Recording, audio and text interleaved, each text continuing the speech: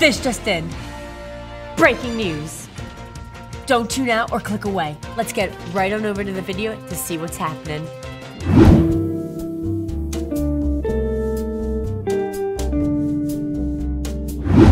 Oh, yawning kitten is so fluffy and adorable.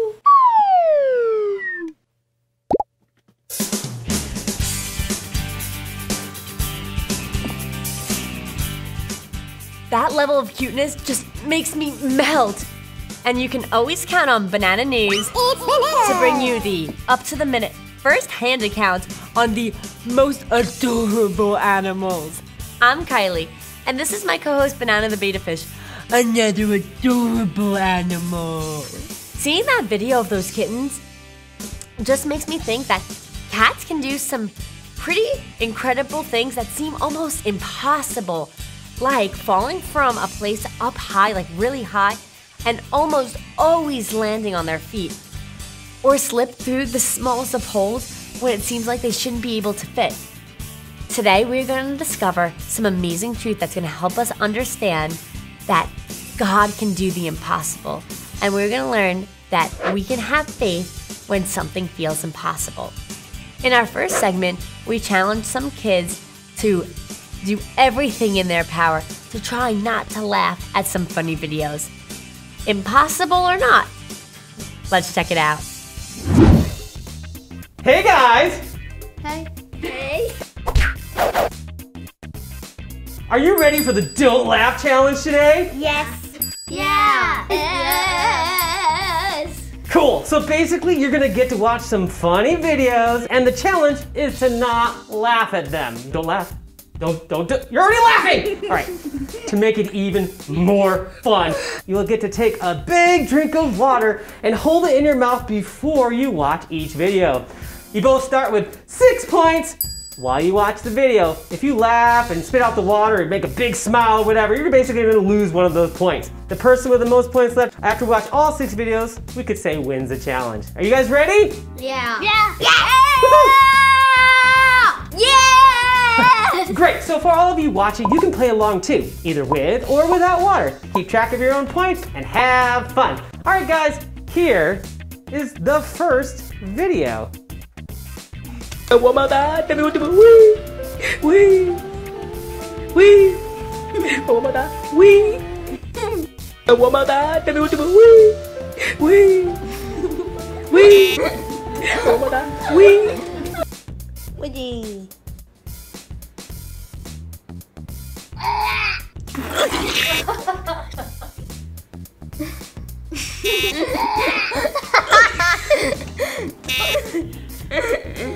시작. 오! 나이스! 오! 시작. 아!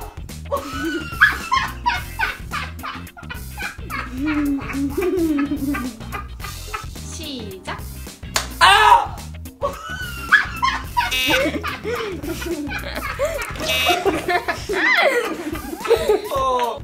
시작. 아!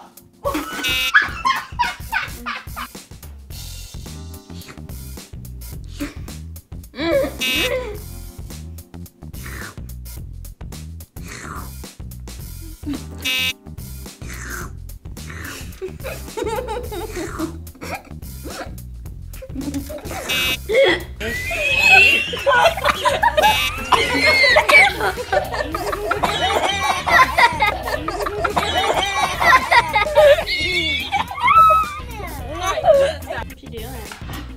Wanna go down? Can you go downstairs?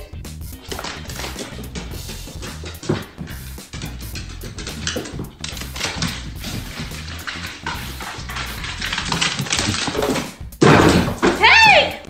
Running start! Oh! Hey! We get a running start. Oh! Hey! You made it! Oh my goodness. Are you guys a little wet over there? I'm soaking. Me too. Nice. Well, that was the last video, and Oh yeah, you made quite a mess, I can tell. But that's all we have for today's Don't Laugh Challenge. Say goodbye! Bye! Bye. Bye. Bye.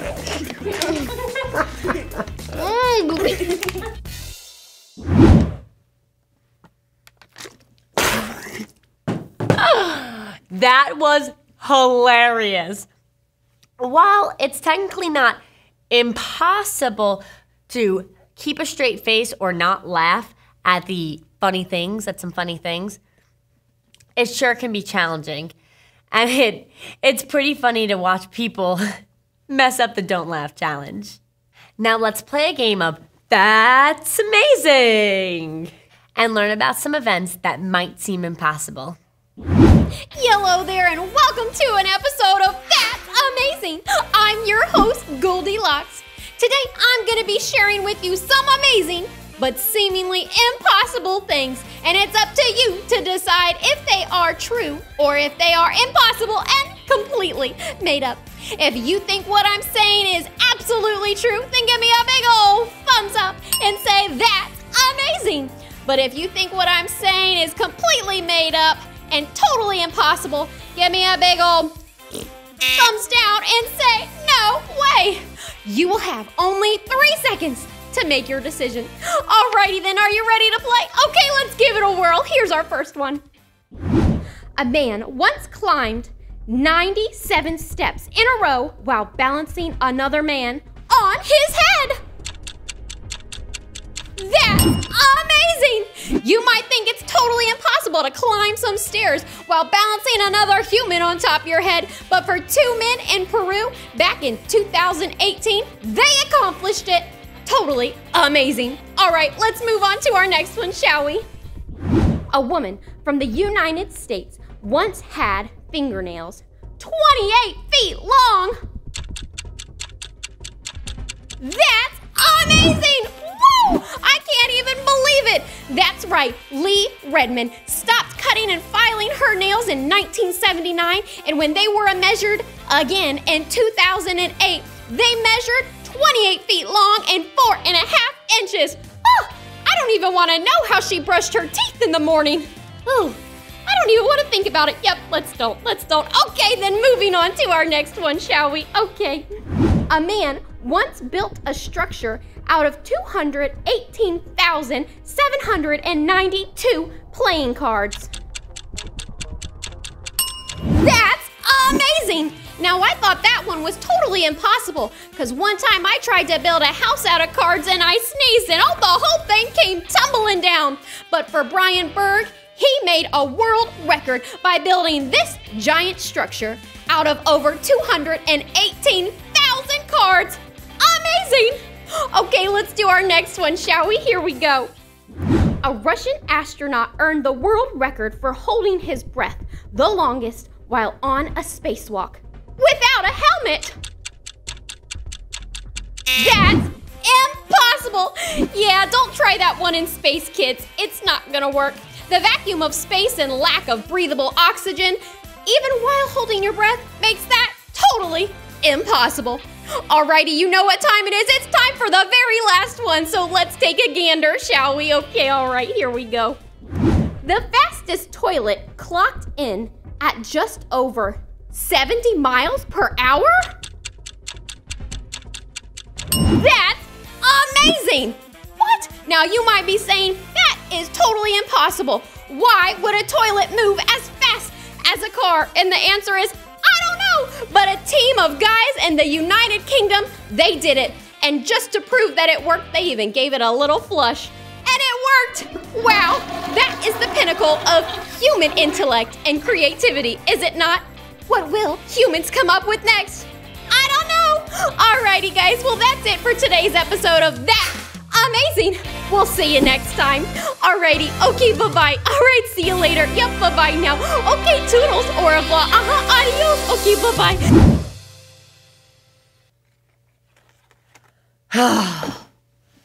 If I was only able to just get it to still standing, then I was only about 218,787,000 cards away from beating the world record. Maybe I can build a motorized porta potty instead.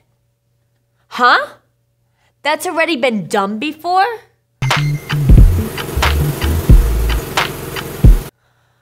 Ugh. Well, how about we check in with our very own Nana News to see what's shaking.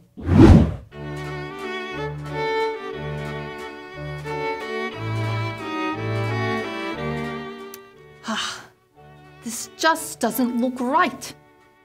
I've been trying to paint this picture and it just doesn't seem like it's working. This project may be impossible.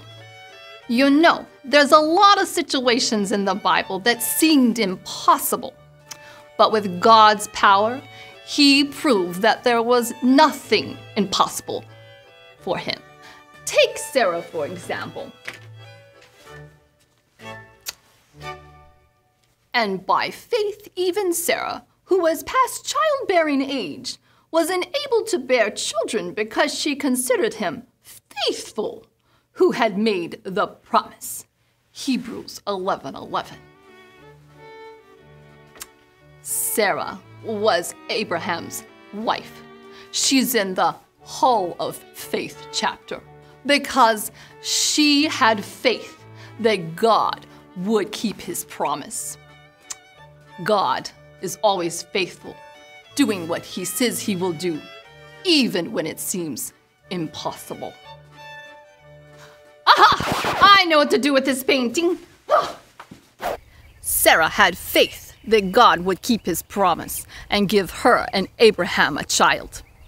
Stay tuned to see what happens next.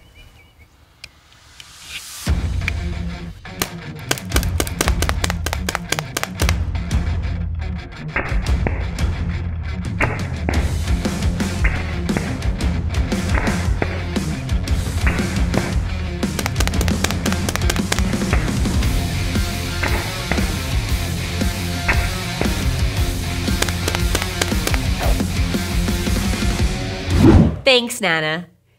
Now, let's dive into the deep end of the true Bible story pool as we learn all about how Sarah had faith even when things seemed impossible. Guys, have you ever wanted something so badly that you thought you would do anything to have it? Like, you don't understand how you could live your life without it? Like an adorable puppy? Or a horse? Or a trip to Disney World? Or maybe you would just really like to go on a cruise, you know, across the ocean. Or maybe you want a little baby brother or sister. Well, whatever it might be. Toys, more time with friends, a free and private candy store in your own basement, yeah. Whatever it is, nearly every person who has ever lived has wants and desires throughout their life. And Abraham and Sarah were no different. I mean, what's one thing you think that they wanted? Well, back then, families relied on their children, especially the sons, to carry on the family name, business, and legacy. That sounds important. And back then, it was super duper important. But there was a problem. Now Sarai, Abram's wife, had not been able to bear children for him. Genesis 16:1. So Sarah, called Sarai here, she was barren, and that meant that it was not possible for her to have children. And remember, back then, that was a huge problem. There would be no one to carry on the family name. Wait a second, didn't God make a promise to Abraham that his descendants would be as many as there are stars in the sky? But how can they get all those descendants if they don't have a child to have more children? And then those children to make more children, and those children to have children's children, and more children, and more children, and as many as there are stars in the sky. It's a lot of children. Well, is anything really impossible for God? No way. God had a plan. God always has a plan. And when God promises something, you better believe that He will always keep His promise. In the Bible, in Genesis chapter 18, it explains that one day the Lord appeared to Abraham, who was sitting at the entrance to his tent in the heat of the day. Well, Abraham looked up and he noticed 3 visitors, the Lord and 2 others. Abraham immediately bowed low and offered them shade from the sun, water to wash their feet, and a meal to refresh them before they continued on their journey. And they agreed. So Abraham and Sarah prepared a grand meal for the visitors, and Abraham waited in the shade while they ate. Well, eventually one of the visitors asked Abraham where Sarah was. "She's inside the tent," Abraham said. One of the men then said, "I will return to you about this time next year, and your wife Sarah will have a son." What an odd thing for a visitor to say. But remember, this was the Lord, so this was God speaking. Well, when Sarah heard what the visitor had said, because she was listening from the tent, she laughed to herself. I mean, not loud enough for anybody else to hear, but she laughed because she and Abraham were super old and she couldn't bear children in her body.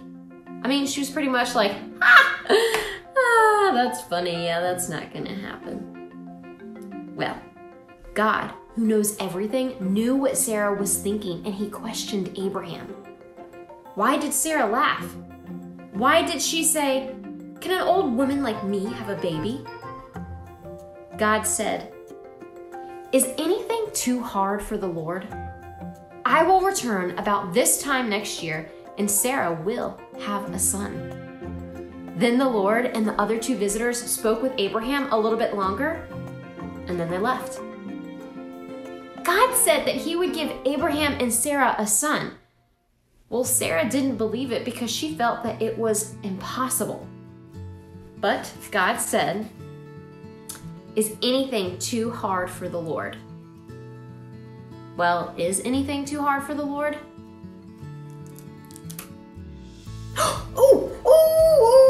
Pick me! I know the answer. Yeah. The answer is no. No way. Nuh-uh. Nothing. Ain't nothing too hard for God.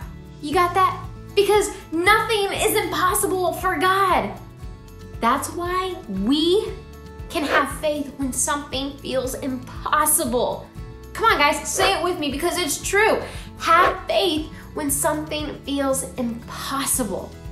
Did Sarah have faith even though she felt it was impossible to have children? Well, at first it seems she didn't, because she laughed at the idea and thought they were way too old to have kids. But I want to show you something that Sarah said when Isaac was born. And Sarah declared, "God has brought me laughter. All who hear about this will laugh with me. Who would have said to Abraham that Sarah would nurse a baby? Yet I have given Abraham a son in his old age." That's Genesis 21, 6 through 7. Okay, so who did Sarah give credit for the birth of Isaac? God. She said that God brought her laughter. And that reminds me about that moment at the tent. You know, to us humans, the idea of having children in old age and when you're not physically able to even have them seems impossible. But God can do anything.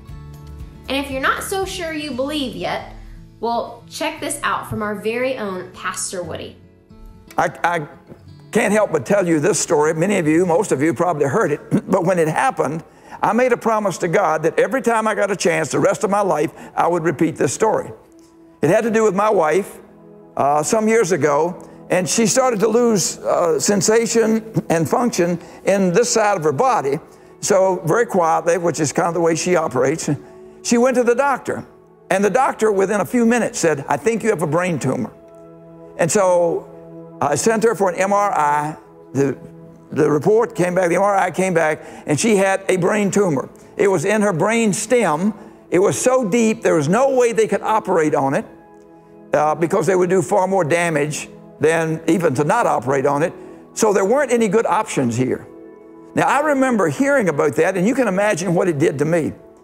I went to the elders then that I was serving with here at Blue Ridge, and when I told them, we just spontaneously almost, we just fell on their knees and began to pray. Now, the next day, we had a staff meeting, and they prayed for us as well. And then during that period of our life as a church, we had Wednesday night meetings, and at one of the next Wednesday night meeting, as elders, we prayed for Nan, and the congregation prayed with us. Now, I didn't come out of this tradition, so this is sort of unusual for me, but I said, you know, I told Nan, that's my wife, I said, I think something happened tonight. Again, I don't come out of that, that background. But I just had this distinct sense that something had happened. So I told her, I think you need to get another MRI. And she said, I don't think we need to spend $1,700 to tell us something we already know. But she went ahead and did it. And when he came back, we went in to talk with the neurosurgeon. He said, you still got a tumor, but it's not acting like a tumor anymore. It is shrinking. And so we went on for another 6 or 8 weeks. And I said, I think you should go back for another one. Because if God is doing something here, we need to mark it. So she went back, had a third MRI. We went in to talk with the neurosurgeon, and he came in and he said, I don't understand it, but you don't have a tumor anymore. Have faith when something feels impossible. Having a brain tumor that can't be operated on feels like an impossible situation. Pastor Woody knows that prayer is powerful and that God hears our prayers, and that if anyone could heal his wife, it would be God. So in faith, Pastor Woody continued to pay the money to get more brain scans done so that they could see God at work, shrinking the brain tumor. And God did what seemed impossible because, you know what? It never was impossible for him. God's plan for Nan was for her to be completely healed of the tumor. And God's plan for Abraham and Sarah was to have a child. And they did. They gave birth to Isaac, who was only the beginning of more and more and more and more and more and more and more children everywhere, as many as the stars in the sky. Woo! God always keeps his promises. And because of that, we can have faith in him. So, have faith when something feels impossible. We can have faith even when facing things that seem impossible. Now, what is faith anyways? Let's look to our memory verse for the answer. Now, faith is confidence in what we hope for and assurance about what we do not see. Hebrews 11:1. Having faith means having the confidence that God is good and that he will do what he says he will do. It means trusting him even when we don't see what comes next, or it seems like it is impossible. The next time you face a situation that seems impossible, pray and ask God for help and trust in his plan, even when you don't get the answer you're looking for. Let's go ahead and pray. Father, I just thank you for today and the truth that we learn in your message, Father, that you can do the impossible. And so, Father, I just pray that we would really lean on that and we would trust you and your plan, even when we don't fully see it. God, I just love you and I thank you. And we give you this day, and it is in your Son, Jesus' mighty, awesome, precious name we pray. Amen. Well, that's it for this episode of Banana News. It's bananas! From myself, Banana the Beta Fish, and everyone here at BR Kids, we want you to know that God loves you, we love you, and we'll see you next time. Well, I wasn't too good at building a house out of the cards, but maybe this'll be better.